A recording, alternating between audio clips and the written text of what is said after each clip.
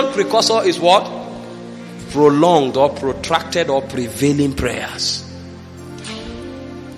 You know, the first time I met Apostle Arome, I almost turned back and went. He said, if you are 20 years old and you have not prayed in tongues for 10 hours, he said you are a clown. See, there is something long prayers does to your soul. You will not know how weak you are until you begin to trade on the altar. The altar reveals to you your weaknesses. And what it does is that it develops you so that your weaknesses can become your strength. That's why Jesus came in Luke chapter 18 verse 1. He said, men ought always to pray and not to faint. That means the only way a man can be restored to be like God is by prayer. It is man's default mode to pray. We were created for prayer because prayer is a spiritual infrastructure for connecting essentially to God. So a man who does not pray does not understand how to relate with a spirit. He may study about that spirit from books, but for him to come into the environment of a spirit and learn the ways of that spirit, he must engage that spirit experientially. Prayer is the only way that is available to us to interact with the Spirit of God until we become like him. So Jesus said, men ought always to pray and not to faint. But there are many believers who are not praying. You may think you are strong. If you want to check your energy in the spirit, go and begin to pray.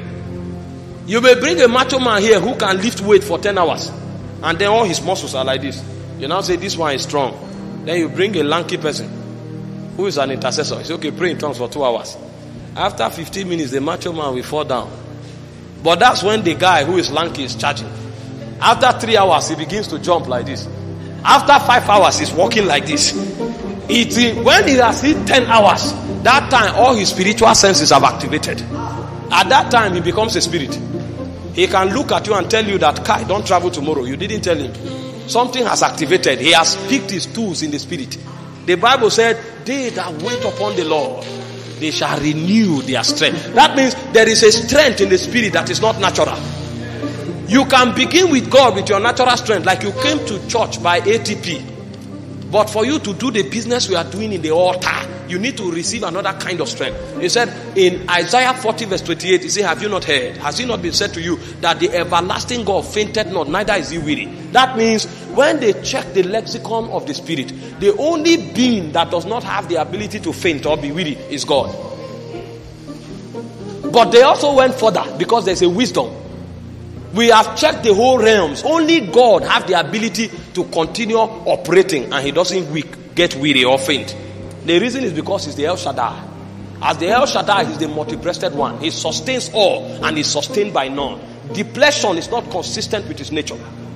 He said, have you not heard? Because this thing is popular in the spirit realm. All the spirits are aware that God doesn't know how to grow weak. But he now said there is a technology that he made available to humankind. He said, they that wait upon the Lord, they renew their strength. Something happens to them. A dimension from God is downloaded. So they mount up with wings like eagles. He says, suddenly, a man, because before he gave you the contract, he said, even the young men shall be weary and shall utterly fall. That means among the human race, the young men are the most strongest. He said, but compared with the Spirit of God, the young men have a destiny of fainting and becoming weary. But whether you are young, old, or weak, there is a technology in God. He said, they that wait upon the Lord, they mount up with wings like the eagles. Something now happens to them. He said, when they run, they will not be weary. When they walk, they will not faint. Why? They have become like God. So the possibilities that are locked up in God is also possible to operate in a man. The thing is not because the man is young or old. What will make the dimensions of God find expression in a man is his wisdom to take advantage of prayer. Because when he begins to pray, what makes God who he is and gives him his peculiarity, those same dimensions can begin to express themselves through a man. So you can see a man of 50 years, he's praying in tongues from 6 p.m. to 6 a.m. And then you now say, okay, if Baba can do it, me too I can do it because I'm a young man. So you now came. You will wake up around 12:30. Baba is still praying. You see, There was a young preacher, Apostle told us. He went to see one of the fathers of the faith. And when he came, the man of God said, okay, we'll pray in the night. So around 10, the man of God said, okay, let's pray. So the young guy stood up. The roof of the house was shaking like this. After 3 hours, the young man went, and he slept off. He woke up around 1 a.m. Baba would just walk and say, thank you, Jesus. Thank you, Jesus. Around 3 a.m., he woke up. Baba was, thank you, Jesus. His prayer was going deeper. When the young man woke up around 6 a.m., Baba was still praying. Around 8 a.m., he saw Baba in the bathroom showering. Thank you, Jesus. And Baba went to the office like that. The man now came and knelt down to be imparted. If your advantage is your gift and your charisma, you are weak. You will not know until you enter into the battle arena. Your advantage is not in your body, it's in the mountains of Zion. It is prayer that will take you there. Sometimes we say this thing humorously so people can relate. My sisters, when we were young, they were beauty queens. In my house, I don't know why God did it like this, but me, I'm ugly. Maybe it's that ugliness that made me to pursue God. When they were 24, 25, all their shoes were tall like this. That was when Brazilian wig was raining. They would go and fix one 32,000, and then they will be walking like this. When I say what type of shoe is this, they say it's choker. That time every man that saw them rushed to them until they became, one became 30, the other two became 28. That time they now began to pray for marriage. Until one became 34, the other two became 32. That was when they realized that marriage is not a function of beauty. They now knew that the economy of marriage works by favor. You know, when they were young, they couldn't get the wisdom. They thought beauty was an advantage. Until they began to grow old, they now knew that there's no advantage in beauty. They know that advantage is favor. Beauty is on your face and on your body. Favor is in Zion. So you notice all the ugly girls around, when they are 24, they are married. And then you see the kind of men that marry them. One fair guy comes from Chevron, and then he marries her. And then you, who was the boss queen, you now discover that the next time you people met, they are coming with 2 children, 3 children. They are going for vacation in Canada. Then when they go back home, they begin to cry. They begin to cry. Beauty is still intact, but favor is still what? In Zion. So if you want to travel from beauty to favor, it's by prayer. You can be a preacher, you think it's about oratory. I did oratory for 13 years. The worst part was when I bagged my master's degree. That time if I want to preach, I will add chemistry. I will be preaching, I will be talking about quantum mechanics because I did one of the hardest part of chemistry. I'll be talking about the mysteries of light, the laws of theoretical physics. I was talking, I love mysteries those days. I will talk to you about the angelic realm. I will talk about the mysteries that govern the heavenly operation. I will tell you about the 12th civilization of heaven. But when I preached, my honorarium was 2,000. I was preaching in one location for 13 years. Until I understood that this thing is God that makes men. So I shut down, I began to pray. And when I was praying, I was not receiving answers. As I prayed, what I was receiving were laws. God was introducing me to all kinds of laws because he was chiseling my soul so that he can conduct himself. I didn't know that pride, arrogance had choked every chamber of my soul, that the energy of God should flow through. I was speaking English, but I was not speaking spirit and life. Jesus said, the words I speak to you, they are spirit and life. The chambers of my soul was clogged. Pride, immorality, lust, everything was there. I will be preaching and I'll look at somewhere. Something will happen in my mind. This guy is fine. I didn't know what was going on. All of those things were impeding the flow of life. So when I began to pray, I now saw dimensions of prayer that was more than answers. I saw there is a dimension of prayer called reward. Jesus said when you pray in secret, your heavenly Father that sits in secret will reward you. He didn't say he will answer your prayers. I saw that reward was bigger than answers to prayer. The things I was praying for invitations, but I didn't see answers. I was receiving rewards, and rewards came as laws. The Holy Ghost put laws. Sometimes I go to a place, I labor, they will appreciate others and forget me. I will go back and cry. After a long time, it became normal. What I didn't know was that long suffering had been activated in my soul. The last one that happened, my friend that we were living together, both of us were sons of Apostle Orokpo. This is a good guy. He didn't do this thing to intimidate me, but God was moving him. And what he did was that I was a master's degree, a graduate that had a master's degree. This guy was an undergraduate. He was a pastor of a youth church. I was to be ordained a pastor in one of the global churches in this country because I was charismatic. God told me to join him. When I went to him, the guy went and put me in the ushering department. And he told me, in this church we grow by rank. I said, what do you mean? Me and you are Apostle Orokpo's sons. Am I coming to your church to grow? As I wanted to say, the Holy Ghost vanished my mouth like this. I did it for 1 year, 8 months. That was when I discovered I was very arrogant. Because it's an honor to sweep the house of God, regardless of who you are. I didn't know all of those lessons. But when God was done teaching me, God now came to me and said, this year I will begin to announce you. The word was casual. I didn't fall under the power. What did he say? This year I will begin to announce you. On my birthday, he said, cut 6 of your clip. The same old messages that have lasted, that didn't work. He said, cut 6 of those clips and put on Telegram. And now cut it. My friend, a young man who wouldn't let me rest, Samson Osono, he came and collected it. And he tagged it Puritan capsules. And he dropped it online. In 14 days, I received invitation from 17 nations. 14 days was more important than 13 years. Because a spirit was sitting on the voice. I saw the powers of prayer beyond everything that you can imagine. A spirit came and said, what? I will begin to announce you. My honorarium changed from 2,000 to 150,000. So the job that God stopped me from working, what I earn in a month is 4 times what I would have earned, either as a lecturer or as a naval officer. I got a window to become a naval officer. That was my ambition. God said, don't go there. My people could not understand. I thought you say you are looking for a job. Now you have a job in where you dream of. God said, don't go. Now, in 3 weeks, I turned down 30 invitations.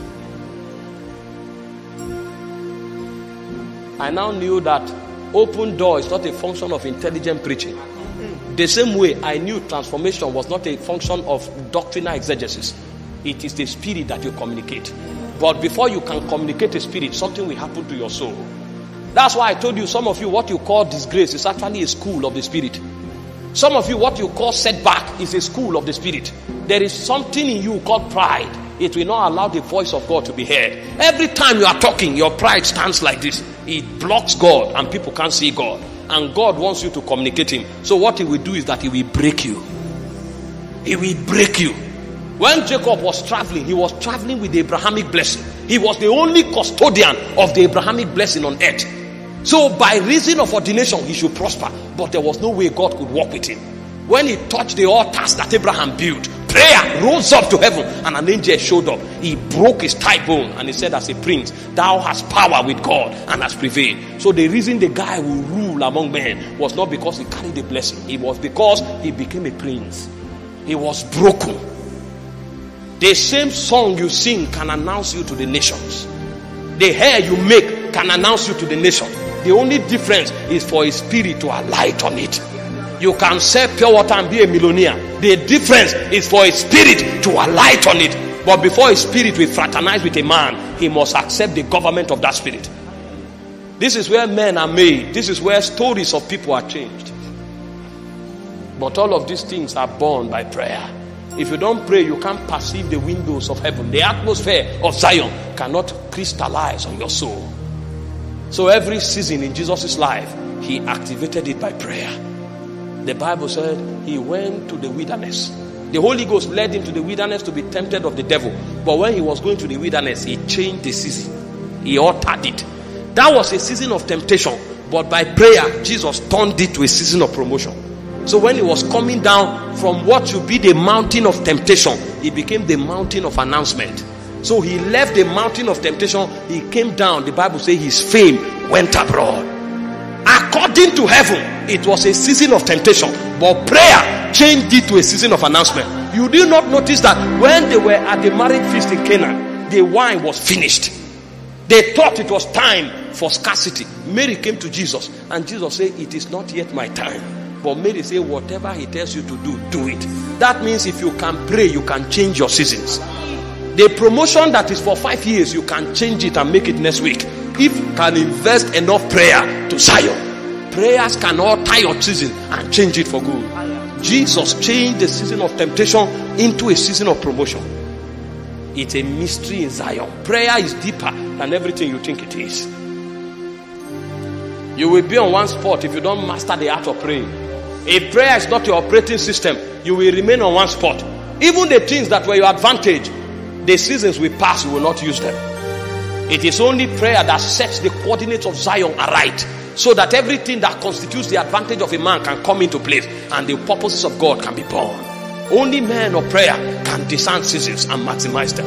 When Jesus was born, the Pharisees were in the temple reading the laws of Moses and reciting the Torah, but there were 3 men that were praying. One of them was a woman. Her name was Anna, the prophetess. Another one was Simeon, the prophet. They were praying. The moment Jesus came, the Bible said Simon went into the temple by the Spirit.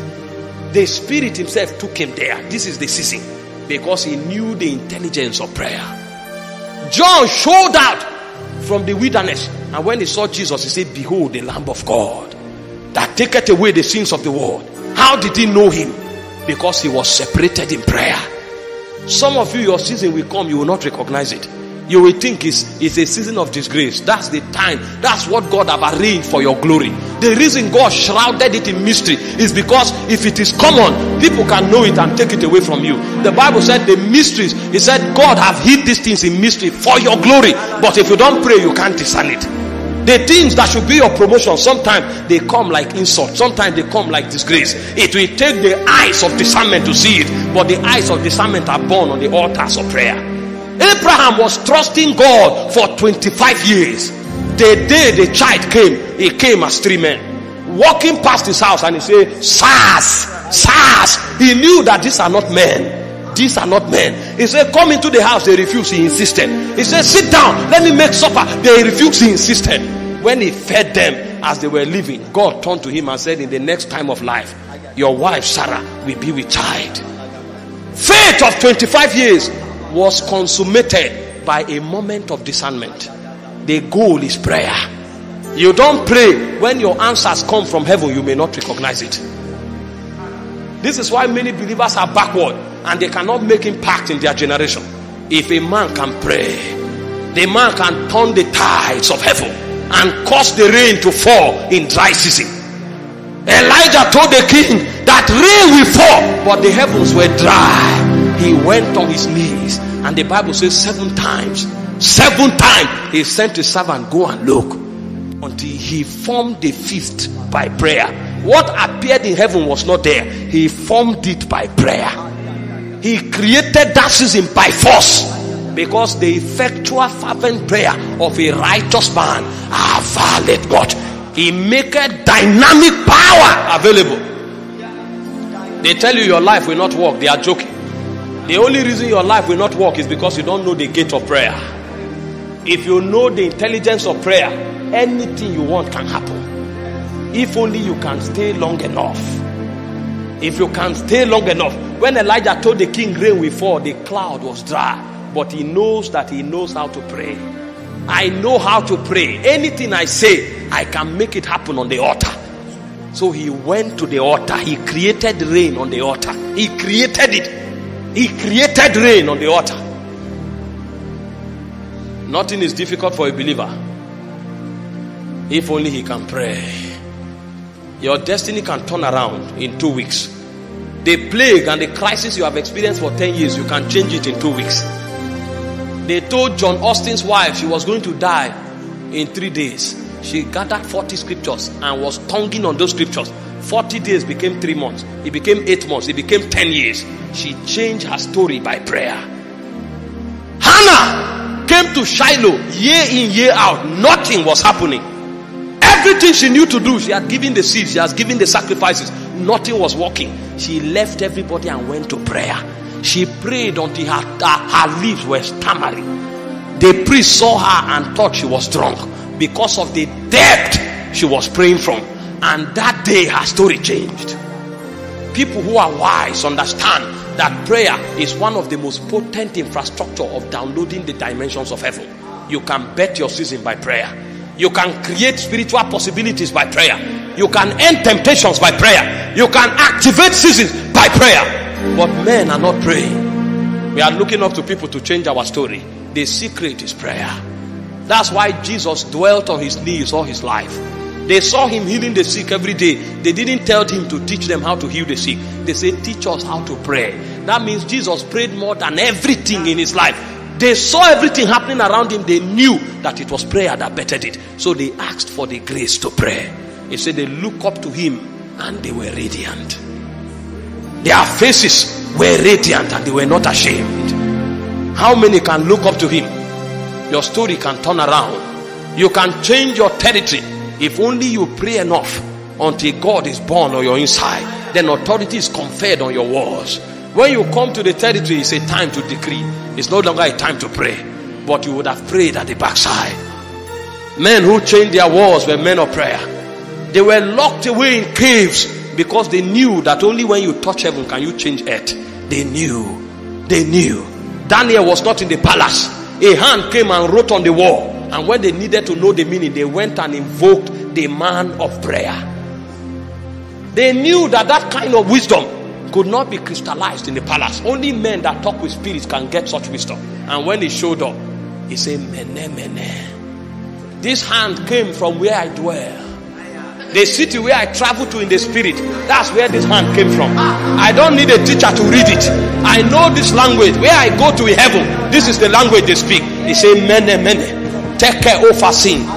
Mene, mene. Before the guy even he read the writing, he went around and made a mockery of the king. He said, your father, God gave him the kingdom and gave him power and authority. He raised the kingdom and the dynasty touched the ends of the earth. He said it was handed over to you and you came to worship the God of stone and iron. He said, therefore is the hand come. Mene, mene. Take care of sin. He said, you have been weighed on the balances. How did he know how men are weighed? Who taught him that there is a system in the spirit for weighing men? The errors of men are weighed. And they say your kingdom has been divided from your hand and it has been given to the maidens and the patients. That night the king fell because a man came from the spirit realm. You want to dwell in heaven, the gateway is prayer. You don't pray, you can't be relevant. There's not one man that changed this world without prayer. Even when God looked at the earth and he said he will destroy everything in the earth, one man made God to change his mind. His name was called Noah. He said Noah found grace with God. You will think Noah was lucky. The Bible says God looked at the earth. He said he will destroy man and beast. Nobody was qualified. But there was something Noah was doing. It was when Noah came out of the ark in Genesis chapter 8 verse 20 that we knew what Noah was doing. That made Noah develop the stature to cause God to change his mind. He said Noah raised an altar unto the Lord. So one man was more important than the whole world. It's possible for one man to save a territory, but he will need to know the dynamics of altars. He must know the ways of prayer. He may not be popular, but he can sit in his bedroom and he say, Lord, give the earth one more year of mercy. And then you will think it's the number of churches that is making things happen. The Bible said in Colossians 4:12, Epaphras is one of you, a bond servant of Christ, laboring fervently for you in prayer that you may stand perfect. That means the whole nation was standing perfect because Epaphras was praying. God rose up in Exodus 32. He said, I will wipe out Israel. How about the covenant he had with Abraham? It didn't count. And Moses will rise up in intercession and say, how do you want it to be heard? That's a man talking with God. Men are not the same, my brother. Men of prayer are ranking men in Zion. They consult with spirits, they talk to angels, and they give commands from heaven. How do you want it to be heard? That you, the everlasting God, deliver them from captivity and destroy them in the wilderness. He said, repent. I thought it's God that tell men to repent. Rank in the spirit. You can come and speak over your family and things will change. This is what the elders of old knew. So when they bless their children, they don't give them cattle. You will hear that Abraham was old and stricken in age. The Lord had blessed him in all things. When he wanted to settle Isaac, he didn't give him cattle. He said, El Shaddai keep you. He spoke. That word he spoke, even inflation cannot define it. When Isaac wanted to bless Jacob, he didn't give him a cattle. He said, I bless you with the dew of heaven. I bless you with corn and wine. He gave him the seal of authority that he had in the spirit. So Isaac, anywhere he goes, he will prosper. Anywhere Jacob goes, he will prosper. A man of prayer was talking from heaven. They could curse you, and if you like, get a job with Chevron, you will not prosper. He told Jacob, he told his first son Reuben, he said, you are the beginning of my strength. That means by reason of nature, you should be a mighty man. He said, but as unstable as water, you will not prosper. He cursed the guy, and the guy, no matter what he did, he couldn't prosper. Until another man of prayer came, and Moses entered into heaven, and he climbed into where Jacob was standing when he cursed Reuben, and he said, let Reuben live and not die. They change systems by prayer. They change civilizations by prayer. They alter territories by prayer. These men don't talk. They talk after they have prayed. You can walk to your family today and say, I banish death, and nobody will die. You can come to your family today and look at your brother that graduated from the university and cannot get a job, and you say you are settled, and in 1 week his story can change if only you will pray enough. There is a place in Zion where men are decorated with the badge of authority, but only men of prayer can travel there. Can you rise up and pray for 1 minute?